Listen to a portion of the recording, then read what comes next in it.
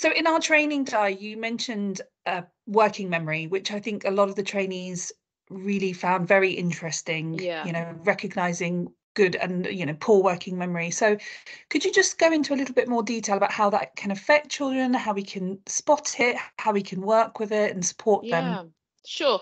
I think the biggest thing is that actually we might not be able to spot it, and that's Okay. okay. That's okay not to be able to spot it. And I think it's more around, it's our job to be able to give all the children the tools that, whether they've got good or poor working memory, we're giving them that toolkit